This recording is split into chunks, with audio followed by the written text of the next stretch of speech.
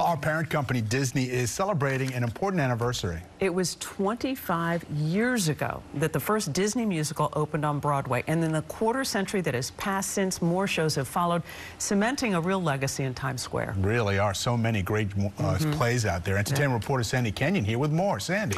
Dave and Diana, 25 years ago tonight, Beauty and the Beast opened for what turned out to be a long and successful run on Broadway, and so began a tradition of adapting Disney movies for the stage. A Disney show is being performed somewhere in the world almost every hour of every day. The Lion King has grossed an incredible $9 billion and still counting on Broadway and in various countries around the globe.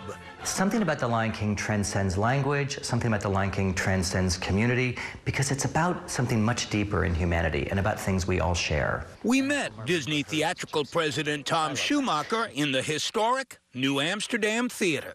This was only the second theater on Broadway to have electricity. Disney's move into theater began here on 42nd Street and led to the revitalization of Times Square. When the Walt Disney Company committed to restoring this theater, it gave everyone else the confidence that they could do it too.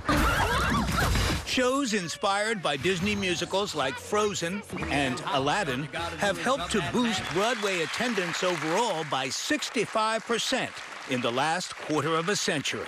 Whoa, this is some power. Today, he stars in Hamilton, but playing the genie in Aladdin made James Monroe Iglehart a star. I always make a joke that people would mispronounce my name the day before we opened, and after we opened, everybody knew how to say Iglehart. He also credits Disney with bringing greater diversity to Broadway. This was always something that was part of us.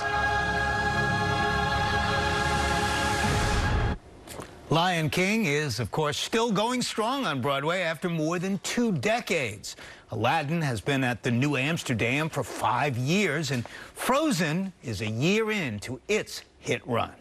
Disney Theatrical is owned by the same parent company as ABC7.